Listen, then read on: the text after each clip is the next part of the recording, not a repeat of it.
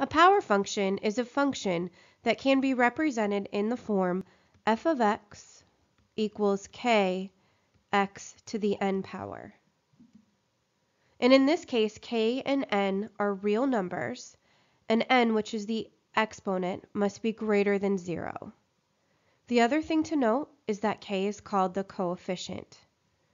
Let's look at some examples of even and odd power functions.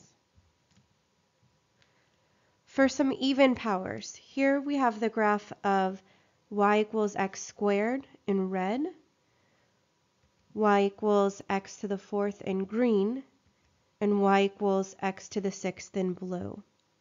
Now looking at all three of these graphs, you can see that they have some characteristics in common.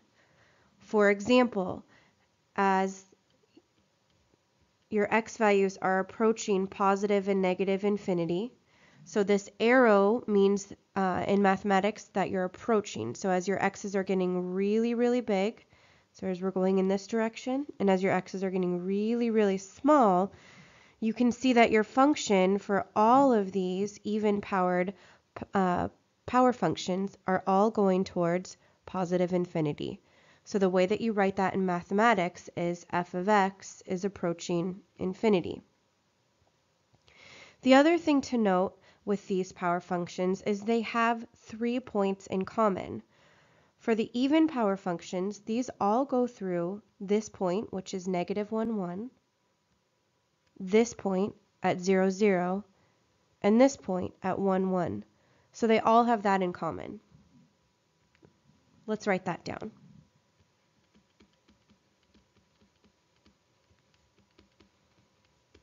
So I'll include the points 0, 0, negative 1, 1, and 1, 1. The other thing to note, as the power gets larger, so you can see here with x squared, we're not as flat around x equals 0.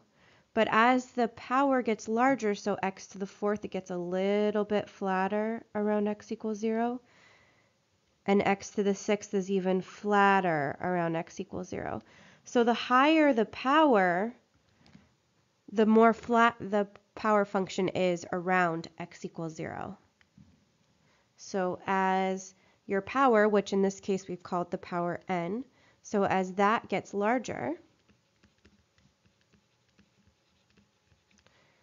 the power function flattens out.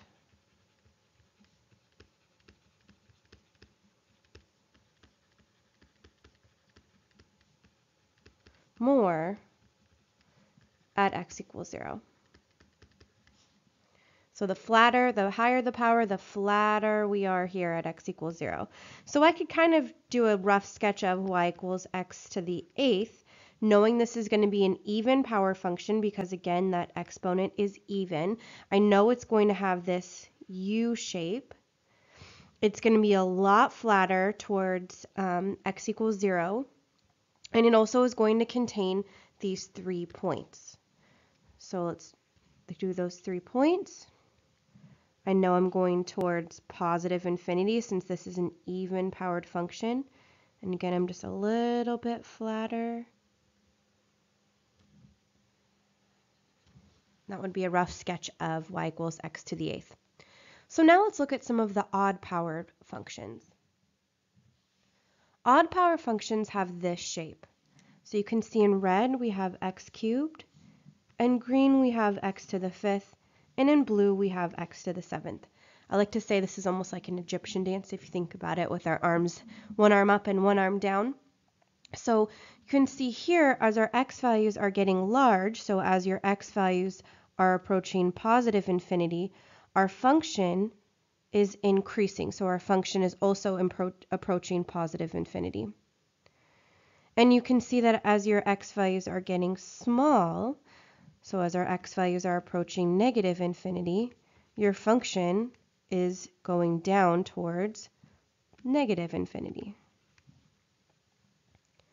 Sometimes you'll actually see this written using limit notation, which is just kind of a precursor to calculus. So we would write this as the limit as your x values are approaching infinity, your function is approaching positive infinity.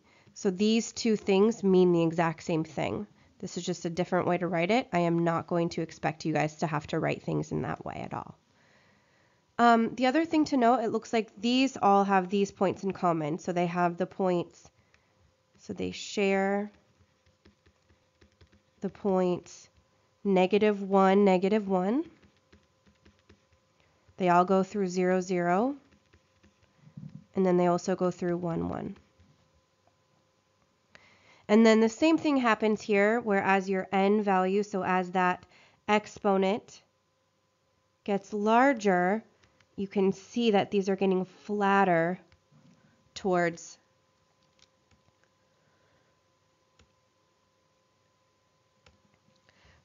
x equals 0. So as your n value gets larger, the power function flattens out at 0.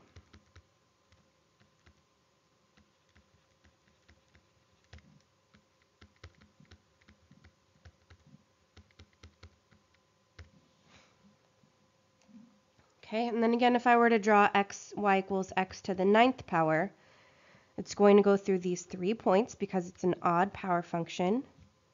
And it's just going to be a little bit flatter than x to the 7th power, which is the one in blue,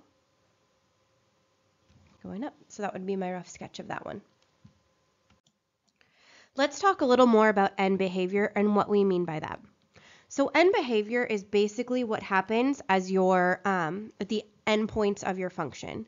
So in terms of polynomials, what we're doing is we're looking at what's going on with the function as your x values are approaching positive infinity and as your x values are approaching negative infinity. What's happening on either side?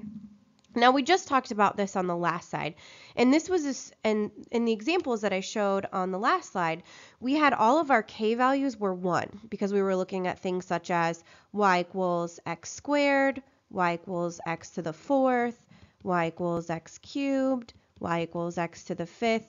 So this k value, which is that coefficient, was just positive 1.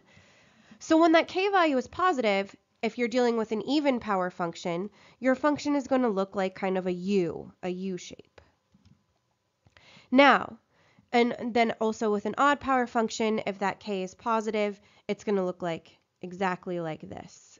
So as your x values are approaching infinity, your y values or your function values are going up towards positive infinity. And for the end behavior here, as your x values are getting smaller, so as your x values are going towards negative infinity, your function values are going down. For the even-powered functions, as our x values were approaching positive infinity and as our x values are approaching negative infinity, in both cases, your function is approaching positive infinity. Looking down, so if we end up changing that, so now if I looked, for example, at y equals negative x squared, now that k value, so that coefficient in front of the power function, is negative.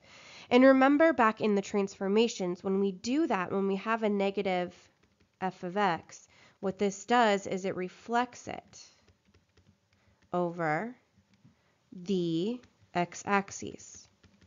So now when you have a k value that's negative, for the even power function, it's going to be like an upside down U or a sad face. You can think about kind of the way I remember this is if your k is positive, you're happy, you're positive. So you have this smiley face.